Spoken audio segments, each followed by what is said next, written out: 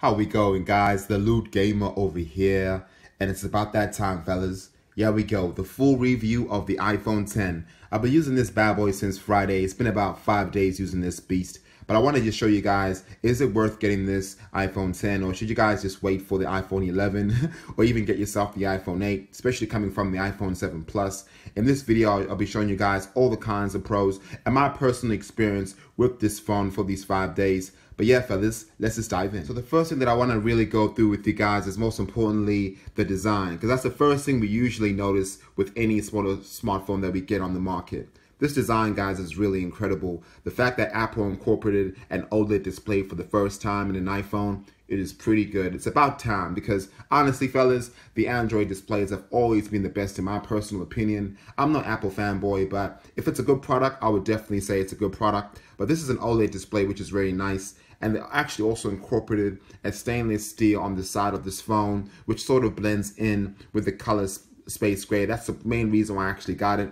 But looking at the top over here, guys, as you can see, we get our antenna band, we get our lock switch that goes up or down, we get our volume up and down too. On this side, it's nice and clean. We also get our antenna band at the bottom. Looking at the bottom over here, guys, we get our speaker grills, which is dual speakers. We also get our Thunderbolt port over there. On the other side of the phone, we get our antenna bands, and on the side over here, we get our SIM card tray, and then we get our power/Siri evoke button, and we're also able to take screenshots just by holding this button over here and that button on the top over there, or even, switch off your phone as well. And on this side over here, we get more antenna bands. On the top over here, it's just nice and blank. Moving the phone to the back, we get a glass back, which does support wireless charging. And of course, it does support fingerprints all over the place, which is crazy. But of course, we get our dual cameras at the back, which I'll show you guys more features on that a bit later. But as you guys can tell, it's a pretty reflective glass. You can see me recording this video over here because it's pretty reflective. But that's the first thing about this phone that you do notice. And then, of course, we are greeted by the display. Looking at this beautiful display, guys, you'll definitely notice a massive, massive difference. The fact that, from edge to edge display, which is a 5.8-inch diagonal OLED display, as I said earlier, the first one that Apple's ever incorporated. And on top of that as well, it's a super Retina display. So the pixelation on this bad boy is a 2436 by 1125, which is about 458 pixels per inch. So you are definitely getting yourself a beautiful looking display. So if I even zoom in, you guys can't even see how crisp it is. But looking, back from the previous iPhone 7 Plus that I had before, trust me, you'll definitely notice a massive difference in terms of pixelation, even the wide color gamut as well, because this does support P3 wide color gamut display. And of course, this is the first iPhone that does support HDR display as well. Of course, you gotta have applications that do support it, like Netflix, which is pretty good. But this also does support 3D touch, which is from the previous generation, and also does support a new True Tone display. So a new True Tone display basically means it's able to adjust the sort of display depending on the environment that you're in. So if you're outside, it will sort of adjust to that sort of environment. If it's at night, it will adjust the colors as well, which is pretty cool technology that's Apple incorporated. So I really, really do like that. And of course, Apple do say this is a fingerprint-resistant OLED coating. But to be honest with you guys, not really, because I get so many fingerprints at the back of my phone or even the front.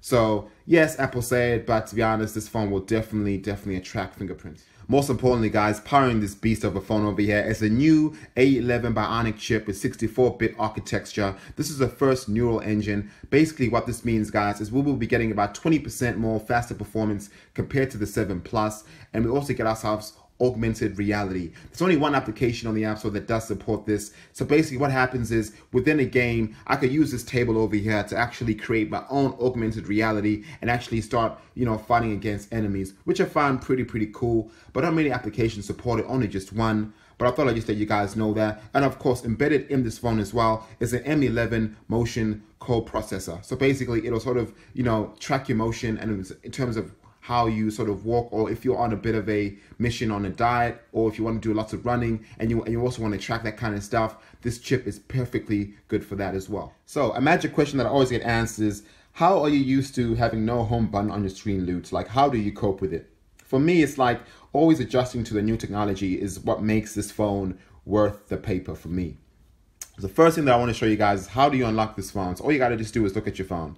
So all I got to do right now is look at my phone, and then you'll see that there's an unlock button over there on top where it says 1103. And all I got to just do is Swipe from the bottom. I'll just do it again and I'll show you guys. I just look at my phone and then you'll see the unlock mechanism on top. And all I gotta do is swipe from the bottom, just like that.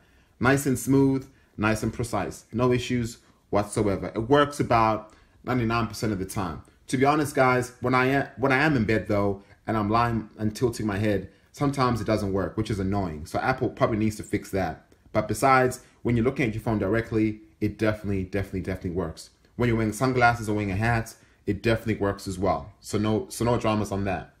Second question I get asked is, how do you multitask on this phone? How you multitask is like this. All you gotta just do is swipe from the bottom to about the middle of the screen, just like that. And then you'll see your cards that you're able to multitask by. So for example, if I wanna go back to my mail, all I gotta do is just do that.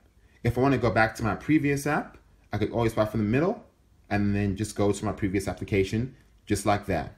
There's also another way of doing it, but this way is a bit difficult. You always gotta use 2 hands at least. All you gotta just do is scroll from the bottom of the screen, just like that. So make sure it's actually in level like that, and then just swipe from the bottom. But as you guys could tell, sometimes it doesn't work, but I like to just use the easier way of just doing it like that, and then just doing it like that. How do you also close applications? All you gotta just do is scroll from the bottom, just like that. Second way, guys, is how do you sort of, exit and actually force close the application? So all you got to do, guys, is just swipe from the middle of the screen, just like that. Hold on to the card until you see yourself some minuses on top. And all you got to just do is exit it just like that. I really do wish Apple would have a force close all option, because if I have, let's say, my notes open, I have my home open, I have my health application open as well, and then I have to go all the way from the bottom and then hold on to it just like that, and then force quit every single application. It's so time consuming. I thought by now Apple would have, had a force close all, but unfortunately, guys, they don't. But the next feature that I want to show you guys, most importantly, is the control center. So in the control center, usually, guys, in the beginning, we would actually swipe from the bottom of the screen and then we'll see all of our controls, but not on this bad boy. On the iPhone 10, how you access your control center is usually on the right of the screen. So all you got to do over here is swipe from the top of the screen just like that. And then you'll see we get all of our controls that you're actually able to customize to whatever you like. So I just wanted to have my flash there and my calculator there, and most importantly my low power mode over there at the bottom, which is very useful. And in case you guys are wondering, how do you see your battery percentage? Because on top, as you guys could tell, there's no battery percentage. All you gotta just do is swipe from the bottom of your control center and then you'll see it right there. So Apple's changed a couple of things, especially even the UI with this iPhone 10, especially because of the bezel-less sort of display, which is really nice, which I personally prefer. But that's how you actually access your control center. Next thing, guys, is video. We want to know, how does video look like on this phone? So the first thing that we got to do is, not all applications actually support the full sort of edgeless sort of display on video, but Safari does, which is a good thing. And certain apps are being updated, like the YouTube got updated yesterday for it, which is pretty fresh. So let me just show you guys how you actually look at it right now. So this is actually one of my videos on Horizon Zero Dawn, the full collection and collectibles. So over here, guys, as you can tell, we have black bars on the sides here, but to make it into full screen, all you got to just do is double tap it just like that, and the whole screen is actually filled with the actual image. For me, I really love this because, the iPhone 7 Plus and the 8 usually have the bezels on the side, and the screen is big, but this is a 5.8-inch screen, so it's slightly bigger than the other one. So for me personally, I really like the added to the actual incorporate. But what I don't like, though, is the fact that it zooms into the video. So if I want to double tap, you'll see that my subscribe and my like is actually shown now. But if I want to double tap it, it's zoomed in. So I wish that we're able to actually make it, into the correct scale and actually make the subscribe actually come back to where it was. Unlike you just zooming into the video and you're actually missing out on certain content. So that's something I don't like, though. But let me show you guys how loud this gets. This new DLC rather coming out soon. Let's put that to the side, and let's take out Alloy in her glory.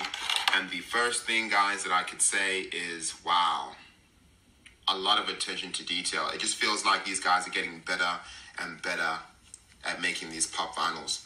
So as you guys can hear, of course, this does support dual speakers from the top and also from the bottom. You know, I would say it's about 20 to 25% louder than the iPhone 7 Plus. Not like a massive, whoa, it's way louder, but it is louder. But let me just show you guys more content, especially for my music, in case you're wondering how much louder is it. So let me just go to Adele over here. No, not Adele, something a bit louder than Adele. Let's play some Alpine over here and see how loud this is.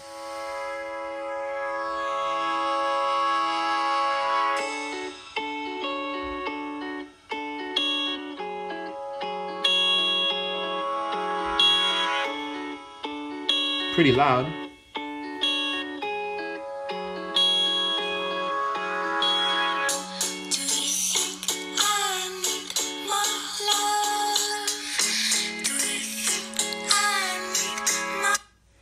You know, it is significantly louder than the previous model, but I would say, again, 20 to 25% louder. And of course, we want to see games that do support the iPhone 10. There are only just 2 games that do. Let me just, you know, boost up Super Mario. And yeah, as you guys could tell, it's a full screen, which is really gorgeous and beautiful. So not many applications do support this new phone, but when they do, it really makes it immersive. As you know, the whole screen is actually filled up.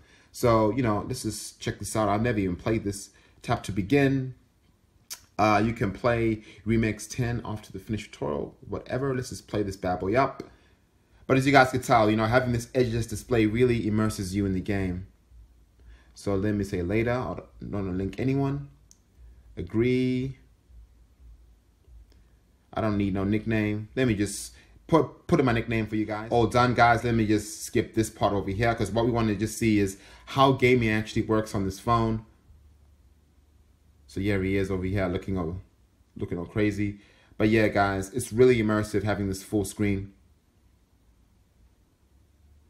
But what I'll do in my next video is I'll show you gaming on when more games actually do get supported by it. Let's have a look over here. So automatically run, okay. So all I gotta do is jump, I'm assuming. Swipe from the front. Whoops, I closed the application. So he'll automatically vault over small objects. As you could tell. So Mario will automatically vault over small enemies too. So, you know, it's really cool. But that's just like a simple and small preview. But as I said earlier, guys, in my next video, I'll show you guys more sort of gaming on the iPhone 10. So guys, next, the really cool feature that I really like the most, guys, is the new portrait mode. As you can tell, we get all these options over here. We get natural lights, we get the studio lights, we get the contour light over there. We even get the beautiful stage light, and we even get the whole stage light mono. So all these different effects. Of course, this is in beta, of course, but I thought I'll show you guys live on the video how it actually looks like. So if I want to have natural light, I can just take a photo of that and it'll actually make it look a bit more natural. But what I will do is I'll show you guys images on how it actually does look like within a certain clip over here. But, you know, it's a really nice additive to actually have. And even the fact that you're able to change that to even studio light, which makes it a bit more brighter, as you guys could tell. And even, you know, the contour light as well, so it adds a bit more contours on your complexion, and even the stage light. So in case you wanted to take a photo of this over here, let me just come down so y'all could see it. It's a really, really cool sort of detail. So as you guys could tell over there, I'm all dark in the background, and all you guys just see is my ugly face. So it's kind of funny and pretty cool at the same time on how these things actually do work. So I thought I'd just show you guys the true depth camera as well. But most importantly, in case you guys are also wondering, how do you guys sort of do the Face ID? Let me just put my passcode over here. Face ID is pretty simple. I showed you guys that in my previous video over there, but I'll show you guys again in case you guys want to see. So all you got to do, guys, right here is just set up your Face ID. So how it works is it sort of uses the infrared camera on the top there and actually analyzes your face. So all you got to do is say get started over here and then look at the actual phone and then just move your head in the direction that actually wants you to move it in, which is pretty simple and easy. And all you got to do is hit continue at the bottom and then do the same thing again. And then just make it around just like that, but nice and slow at this time. So it takes more of a sort of accurate face presentation of you. And it says Face ID is now set up. So what I'll do now is I'll just close my phone, I'll lock it, And then what I'll do now is I'll just wake my phone up just like that. And then I have a look at my phone, and then it unlocks just like that. So it's a pretty easy and beautiful seamless transition. I really, really love Face ID. But what I want to show you guys now is, of course, the 12 megapixel camera, how that actually works and how clear it is. But right now I'll show you guys a video. I was doing this in my backyard, so please guys, bear with me. So here we go, guys. I thought I'll take a clip on a very sort of low light place, and then I'll go into highlight and see how this phone actually performs in mid sort of light. What I'll do is I'll also zoom in and see how stable this phone looks. Pretty good detail. I'm zooming in quite a lot, 4.8. Pretty nice and neat. As you guys can tell, there's a lot of sun here, so I want to see how well this does, especially in where there's a lot of light. Let me just zoom into this. As you guys can tell, it's a pretty stable phone. Not bad at all. Right now, what I'll do, guys, is I'll take some pics so we could see how this 12 megapixel can handle the light. So yeah, it is, guys, a front-facing camera. I'm using this in like pretty dark lights. It's pretty all right. I would say I'd upgrade from the 7 Plus, definitely. But when I go into light over here, it does a pretty good job too. It takes pretty good contours on my face. So let me just go back, make the sun come at the back of me, and see how this works. Pretty decent. What do you guys think?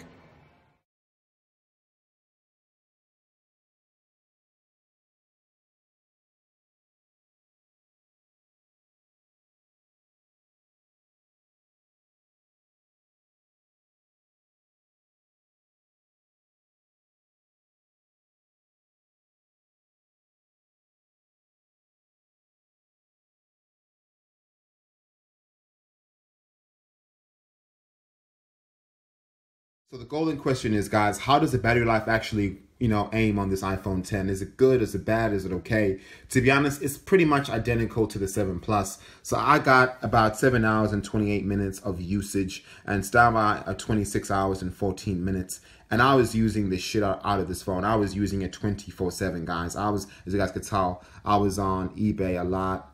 Emoji me is a lot as well, but I was mostly doing YouTube stuff and videos taking and stuff. But I thought I'd just show you guys, 7 hours and 28 minutes using the phone a lot is pretty good. So can you last a full day with using your phone? Definitely you guys can. And of course, this does support wireless charging, so you're able to charge this phone to about 50% in about 30 minutes, or full charge within about, I would say, an hour and 10 minutes. So a pretty nice additive to have. So this is a pretty good battery indicator on the phone. So is it an upgrade from the iPhone 7? Definitely. Is it an upgrade from the iPhone 7 Plus? Not really, guys, but you're sort of getting a 7 Plus an iPhone 7 combined, because as you know, it's much smaller than the 7 Plus. But of course, diagonally, it's actually a bigger screen. But I thought I'd just let you guys know about the battery life on this bad boy over here. So the golden question is, guys, was it worth paying 1,829 Australian dollars for the 256 gigabyte